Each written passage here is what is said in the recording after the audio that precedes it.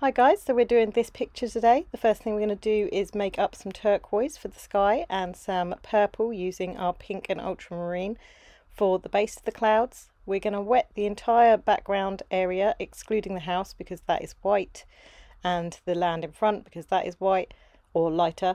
And then we're going to put the colour in and push it all around until we're happy and we have an even wash. So I'm going to go back and forth. And again, when you get close to the house, don't overly worry about it being perfect. You can always touch that up later. I'm going to take some kitchen roll and pad out my clouds. I'm also going to pad out that centre section where there's land and the reflection of the clouds. And then I'm going to come in with a small amount of purple and pad that out a little bit too, so I get that kind of effect of the darkness of the clouds beneath. I'm just reshaping the clouds there because some of the water did seep back in. And the next thing I am going to do is make up this colour so that I can do that little bit of the land in the background. So what I'm going to do is make up multiple greens. I'm not using the best colours for greens, which was that pale yellow and the bright turquoise, because they're not going to be that vibrant. I'm going to use some of the wrong ones, so there's some interference with red. And I'm just going to make up lots of different tones of green. And I'm going to start with the reflection of that land in the background first. Oh, there I am touching up the sky there. Any bits that didn't quite come in perfectly, you just touch it up, pad it out, and just get rid of it into the rest of the picture. So I'm going to wet this entire base bit here, and then I'm going to come in with the colours but let them fan themselves out to look like a reflection. So because the paper's wet beneath, they kind of spread themselves out. I've started with a pale green at the bottom there. Still a dirty green, but a paler version. And then I've come in with a darker green, and then I'm going to come in with a really browny green on the top. I also did touch in some yellow into this in a minute and kind of fan it out with some green, just because I felt like there wasn't enough different colours. There it goes there, just touch a little bit of yellow in, put some green on top to fan it out a little bit, just to give myself some interest. Then I'm going to come across and do that tiny little section where it's just a tiny little row of trees in the very, very far distance. So I'm just going to touch them in with some of that green, and I might come back into that a bit later. So the next thing I'm going to do, now that's dry, is come in with that lighter green area where it's just grass. So I'm going to make up a nice light greenish colour using the pale yellow and some of that green I've already made. And I'm going to come in across that whole section with a really pale green, but it does come down to a more yellowy colour across the base. A yellow ochre colour, so I've got that pale green going across the top, and I'll bring that all the way across. But just where it joins, right where it joins at the base, it does kind of go into a sandy yellow colour, so I will just bring in some yellow ochre across that base section in a minute. So I'll bring that green across and some of that yellow ochre whilst it's wet into the kind of base of that.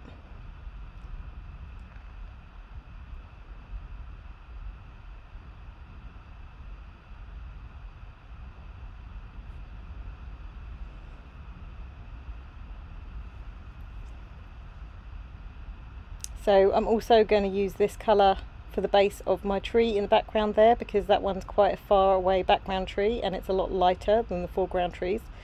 So I'm going to put that base in of that yellow ochre colour just randomly with a larger kind of round-headed brush. And then whilst it's still wet, I'm going to touch in just a little bit of the darker green, but not all over it. I'm going to have areas where you still have that light base colour showing. So this is already a two-tone effect. Then I'm going to bring in that dark area. So it's about doing it whilst it's wet. If you use it whilst it's wet and get a couple of colours in whilst it's wet, what you'll find is then you have a nice splay effect in that layer, and then you can work on top of it at different points and it'll look different. So now I'm going to use that same colour to start myself off on the background trees. So I'm using that kind of mid-tone green. I'm getting that base colour in. Now you do have to work fairly quickly so that it's still wet for you to touch other colours into. But I'm just going to push the colour across right here. And I think making sure that the colour is quite runny at this point so that you do have some time to play around with it. If you do it fairly dry, you're going to have a very small amount of time and it won't splay like this is doing now. You can see how that darker colour is splaying into the lighter colour. And on that picture it's definitely a lot darker across the base of those trees. But you can always come in with this as a second layer in a minute. It's just nice to have that two-tone effect straight off the cuff. And you can see coming into that right section there that the paint has dried a lot quicker than on the left hand side. I had a lot more time to work with it because I did the left hand side first, and that right hand side is a lot drier, so it's not splaying so much. But you can just use that to your advantage and play around with it. So I'm kind of shaping it out, giving myself some little tiny trees on the top there. And I will come back into this background and just give it a little bit more when it's actually fully dry.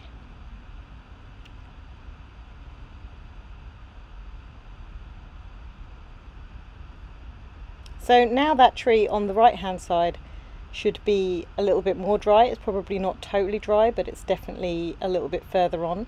I can actually go into that in a minute and work a bit more on that, and it will be a different effect because it's slightly more dry now, but it's not perfectly dry. So if I start touching in some colour into that, you can see it will splay, but not to the same level. It will kind of have a little bit of movement, but it won't change the colour like a lot of it did before. So I'm going to start putting little tiny dabs all over that to kind of give myself the idea of where the shadows are on that background tree.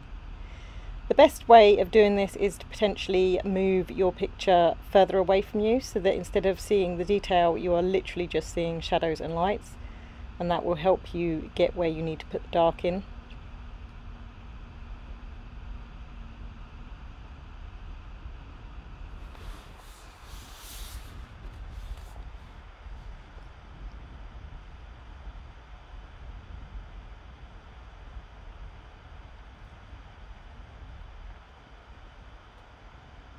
Right, and at this point I just use some turquoise and stroke across the water, and then I use some water over the top of those turquoise strokes to soften them out a bit, just to give myself that effect of water. Because it was kind of still, the water, but it did have a little bit of movement in it, so I did just want to emphasize that by putting a little bit of kind of lines across and breaking up those reflections of clouds.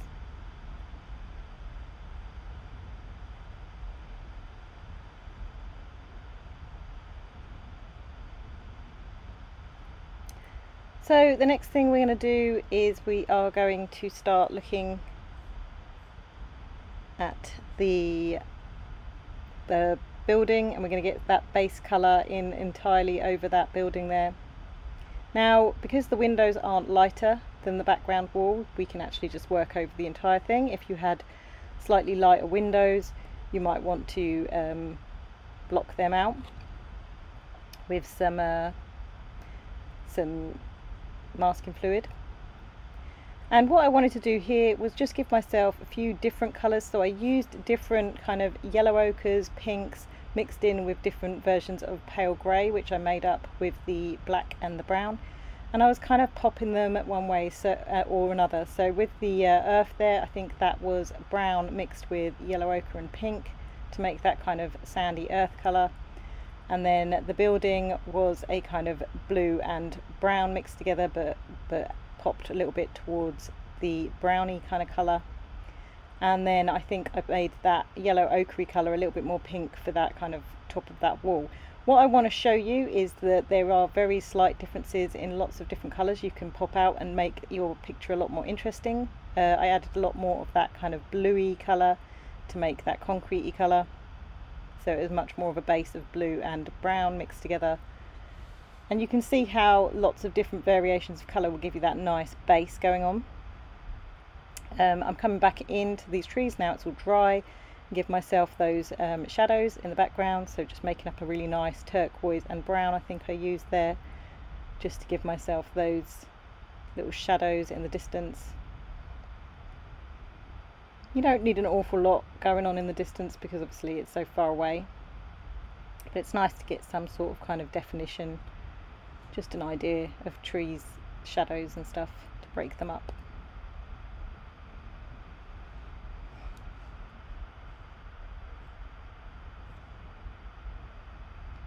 Right, so now I'm making the roof colour, which I'm making a very purpley brown. So I've got the brown and the blue and the pink, and I'm mixing them all together to make that kind of purpley roof colour that you see there.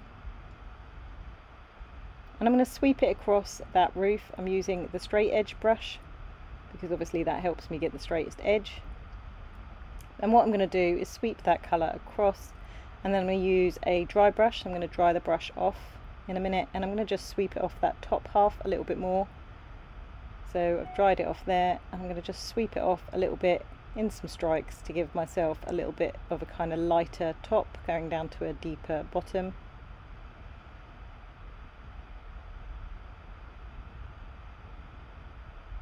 And I'm giving myself that back edge of that roof as well.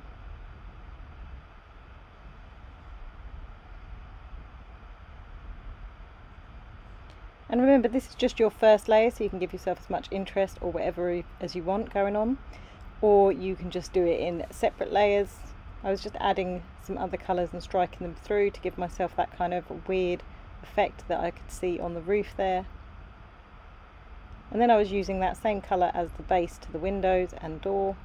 I have lightly drawn in kind of where they are about, but obviously I'm going to come in with a darker colour and shape them out a bit.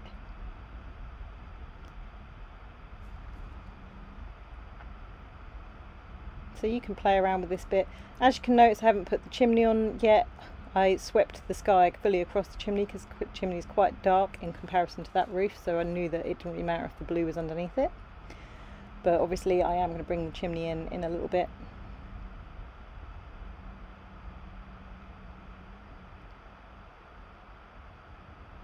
So now all I'm doing is bringing in that shadowy colour around the base of the wall. I know it's a little bit further down, unfortunately. I didn't realise how far up the camera was at this point. But I've brought that shadowy, which I've made up with the blue and the brown mixed together, that shadowy grey colour, and I'm just bringing in those shadows over the path.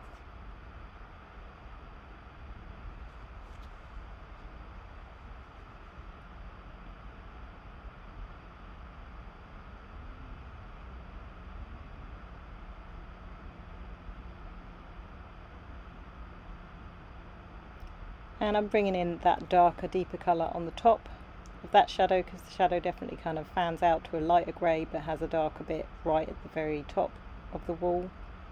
So I'm just touching that in just to give myself that nice splay again.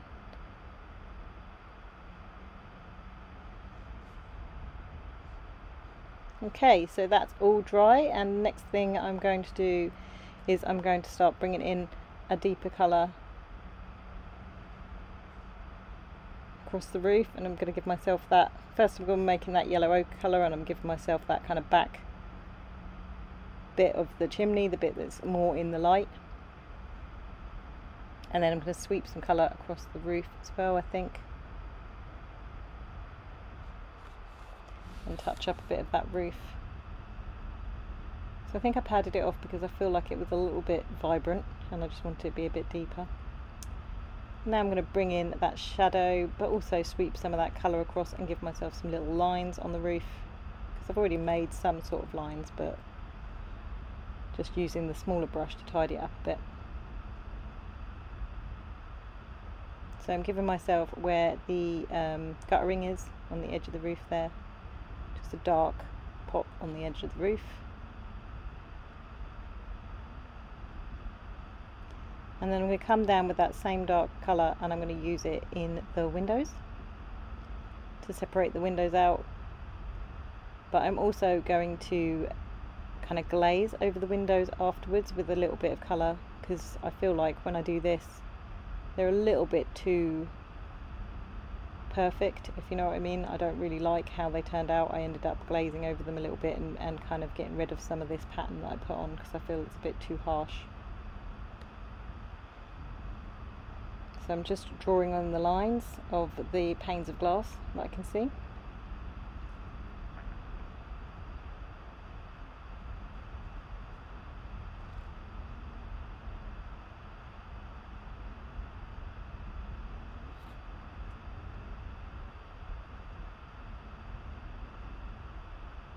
So I'm giving myself my windowsills there. And I do find that doing any kind of straight lines is probably one of the hardest things to do in watercolour. Trying to get those fiddly little straight lines is never an easy task. So with this one I added some water, I put the colour in and then I used some water to wash it out. So that's just plain water there and pushing that darker colour into the background because I can see that it's slightly darker on the left hand side of that door.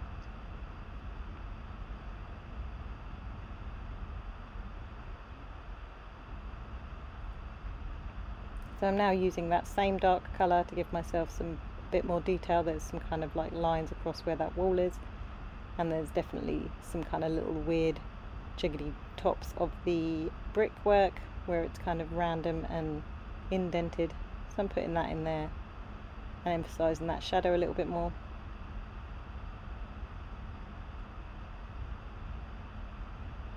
I'm giving myself my window panes going across.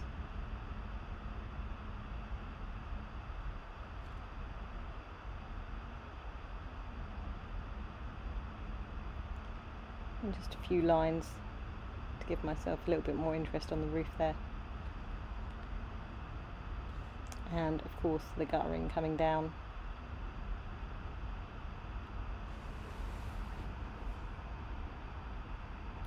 Now you don't have to put all these elements in, like the guttering and the fences and stuff like that. I mean, I think the guttering and fences and all of those parts of it are really very tricky to get in. They're a little bit more advanced. But I've put them in anyway just to give you an idea of how they'd go in. But if you wanted to leave those elements out, obviously you just have to make sure you leave all the elements of it out. Say if you don't put the fence in and you just put a wall in, then you shouldn't really put the shadow of the fence in, obviously. I've used that colour really reduced down to a really pale grey to give myself that kind of highlighted shadow on the wall, which will go underneath the fence when it's in. But it's your painting, you get to put what you want in there, so if you don't want all of those elements in, you don't have to put them in. So I'm making up a really palish green up here now, and again always kind of doing quite a few colours. And I'm going to put in these kind of flowers that are growing to the left hand side of the wall, which will cover up that part that has no colour in it at the moment.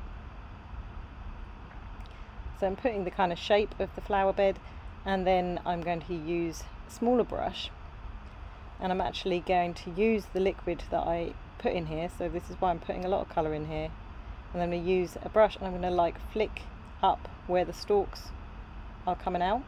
I'm using the small, but I'm not using any colour, I'm just using the colour from the bushes to flick up the stalks going across the water. And then it's always good to kind of swap back and forth with your brushes, you know, if you need the small one and the big one, just change it about when you need to. And I'm going to start building in the garden. Now this whole area right near the house, the garden going onto the house, is quite tricky to see what's what there. I mean, I can see elements of bits of fence and bits of wall and bits of garden. So really I just kind of played around with it until I was happy with it. If you can't always see what you're looking at, then just kind of do the best with what you can, you know, just make it up a little bit. It's okay to kind of have a little bit of artistic license. So I kind of built the bushes up a little bit around that area just because I couldn't really tell what was there. And I'm bringing in, because there's like dry earth, which is that kind of sandy colour, and then there's these weird little bits of grass that are just sprouting out of it, so I'm bringing some of that in. And I really like how light green kind of the lawn is there, because obviously that whole bushy bit to the right hand side is so dark, and when we bring that in it's going to be so deep and dark over the top that I really do want these colours to be really light in comparison. Now I'm just literally bringing in any places I can see really light green. I'm going to bring in some of that light green, and again we're going to fix all that kind of bit near the house, so don't worry about that, but obviously if you see any light, just bung it in. And now I'm going to give myself the undercolour for my whole bushes that are coming round, so I'm actually going to start kind of building up all the different greens. And do use your round head brush, I mean that's what it's there for, it's got that shape of leaves, so when you're getting towards the edges, fan it out with the round head brush, so you get those kind of leafy shapes going on. So this is just my undercolour I'm putting in, so really I'm not overly worried about whether it's light or dark. I'm just kind of bunging them in. I'm trying to put in light where I can see it, but at the same time the other greens that I'm putting in, I'm just trying to fill in the colour.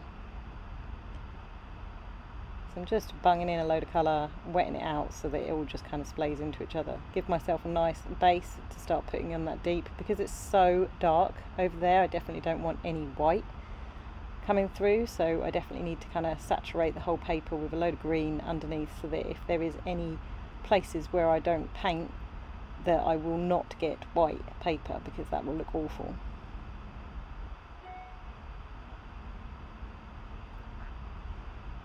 So this is a really important step of getting that base colour in, and the more colour you can get into this base, the better, I say.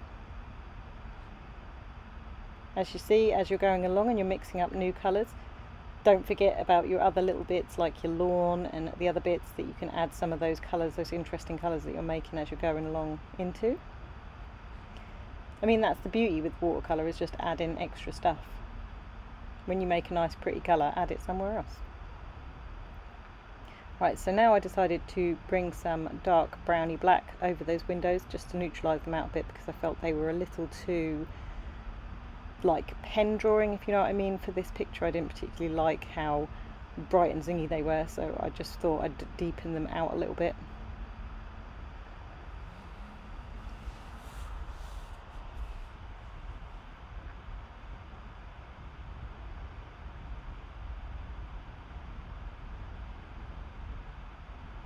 And I think I could see an element of a fence there, so I put a little bit of that in and thought I can just go over it a bit with bushes later.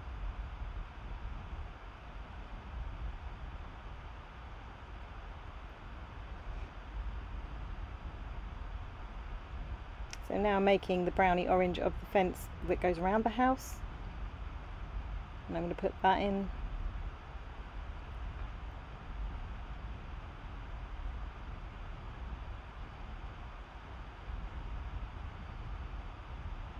So do turn the page to be convenient for you, and also do as much as you want with it. Don't feel like you have to spend hours on it. You know, you can be as loose or as neat as you like with it.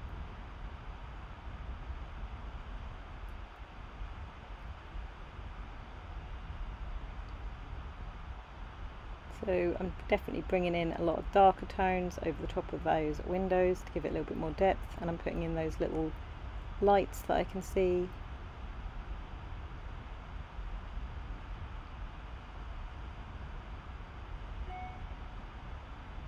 And giving myself a bit more depth to the roof.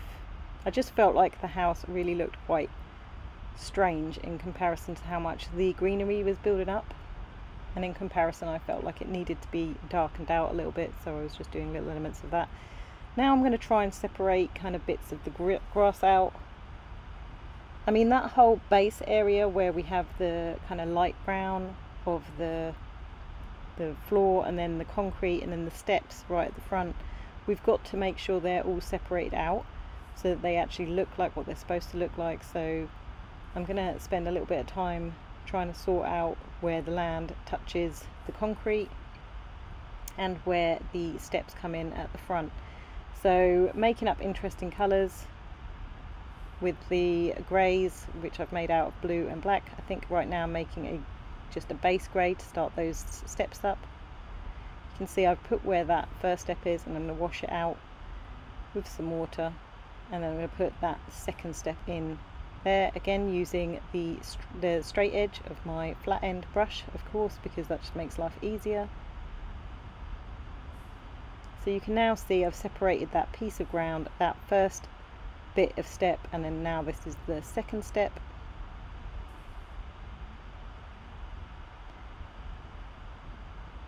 So there's the step coming in, that's the shadow of the step.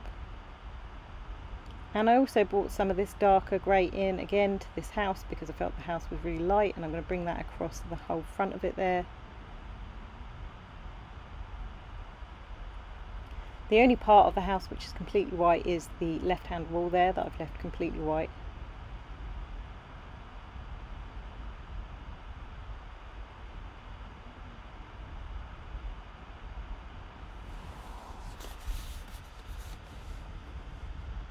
So now I'm bringing in the rest of that chimney breast.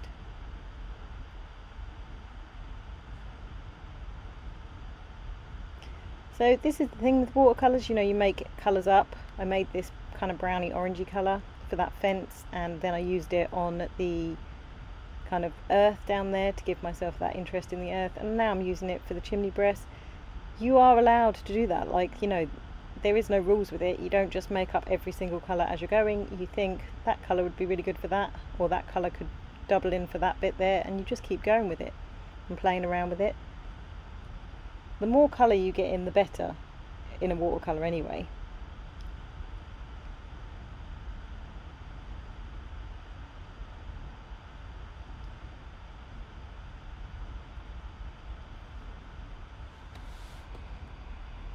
Okay, so now I'm making up some new greens.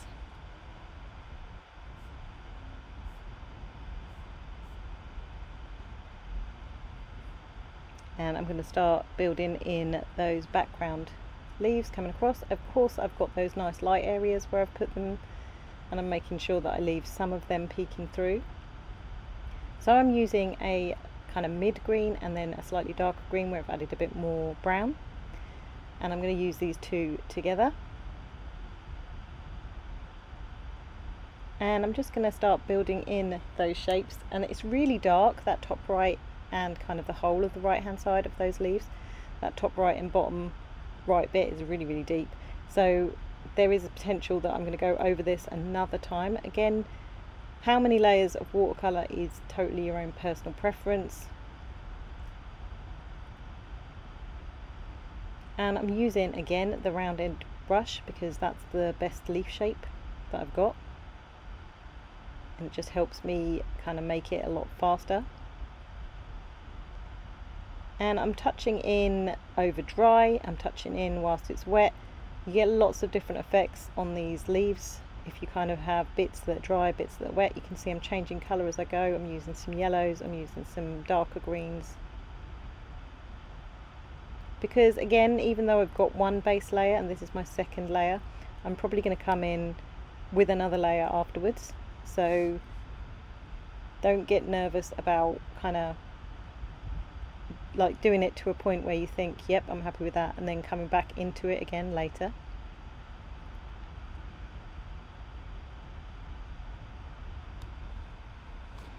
So you can start seeing it take shape now. You can see what's going on. I still haven't got that fence in, which I'm going to start putting in, but I'm going to put the flowers in first. So I'm getting those little pink flowers in that I can see, and then I'm going to bring in some green leaves around that.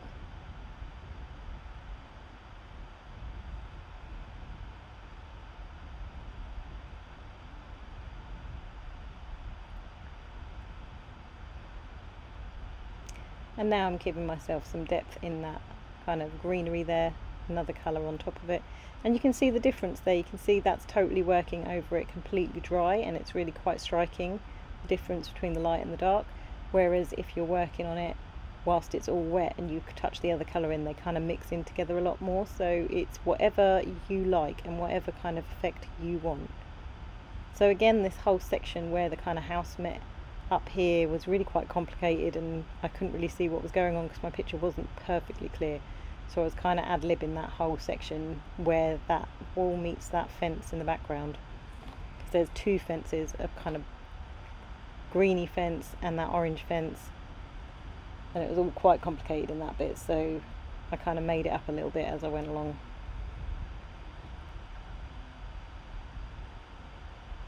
So again, I'm just bringing in some different colours on top, adding different colours as we go in, all using the big brush just to give myself those leafy shapes.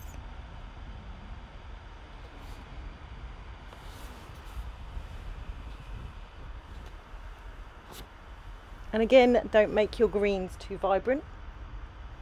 Make sure that you are using quite natural greens and yellows.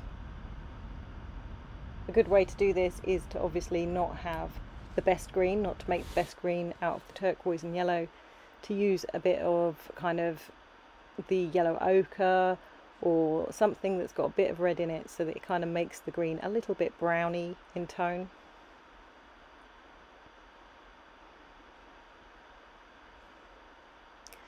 So what I'm doing right now, it's not really focusing that much on the shapes I'm creating until I get round the edges. And then when I'm getting to the edges, I'm definitely making sure that I'm getting those nice kind of pointy leaves going towards the house and around those edges. But then when we're coming in, it kind of all is a bit more loose.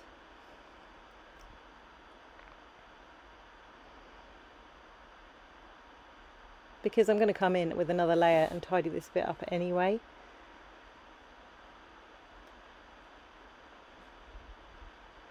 I think the key to getting the trees in is to really make up as many different colours as you can, and as you'll go in, if they all mix together, that's fine, but to try and get a bit of kind of difference. So you can see there I'm making another bit of colour, because now I've kind of, as I've been going, mixing all the colours together, and now they've all become very much one colour when I've got down to the bottom of that greenery. And so I want to start again with a fresh lot of colour and start putting that in, because I don't want it to all be the same tone. So now I really go in with a big pop of turquoise, I think, or turquoise and brown mixed together across that base area, because that is really the darkest bit down there. And what you're wanting to do is just separate them out so that they don't look like one, they kind of have a bit more definition to them.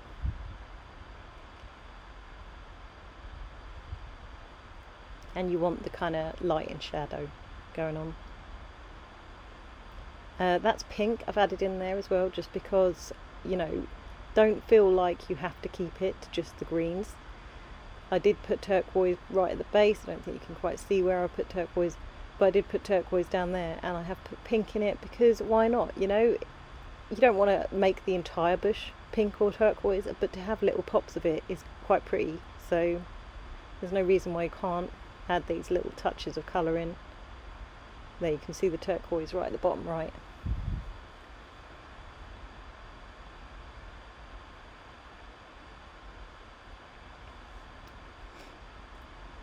So you can see how messy my palette has got, and at some point I am going to have to stop and wash off my palette and then start again, because it is all getting a big mess now. But I really do like it when you start getting into it and you start building up trees, because trees are all kind of variations of the same kind of tone. They're all kind of variations of green. You can start mixing different little parts of colour in there, and you just make lots of different colours. Oh, I think I've made up the colour of that fence now, that kind of tealy blue, tealy bluey green colour.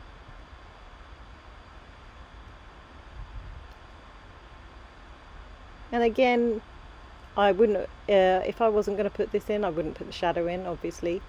But I do think that it's maybe quite a tricky thing to put in. Fences are notoriously difficult to kind of work with.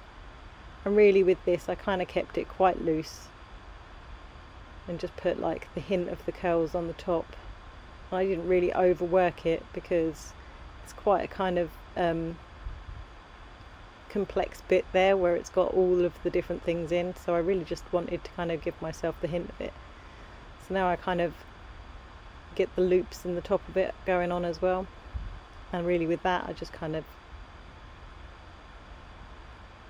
did like my little circles, semicircles.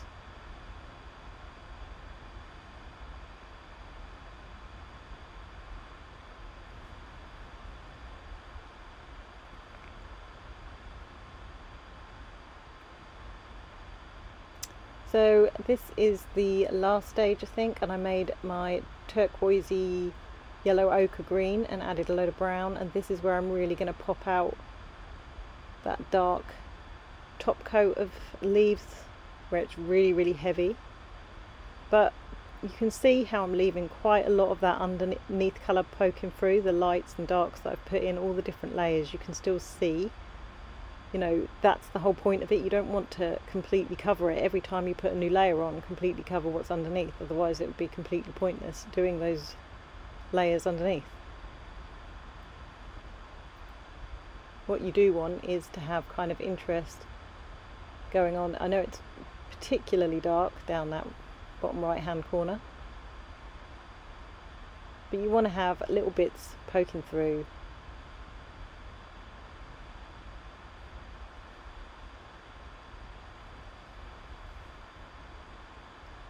So softening out bits as well.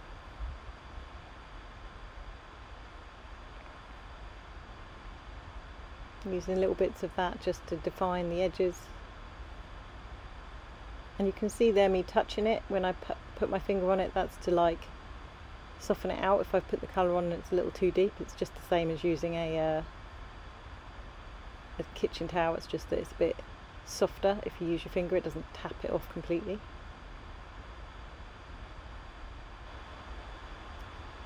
So yeah, you can see me patting it out with my fingers there.